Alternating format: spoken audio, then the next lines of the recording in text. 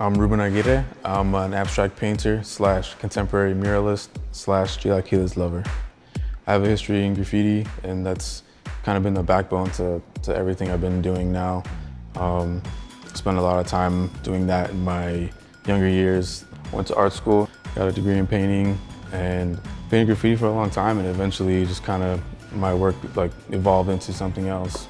But I think graffiti trained me as a painter and like a designer without me being aware of it. You know, it still references my graffiti. It doesn't look like completely different. I mean, I think if you've seen my work evolve from where I started to where I am now, it's definitely makes sense. It doesn't exclude people, I think, like graffiti does.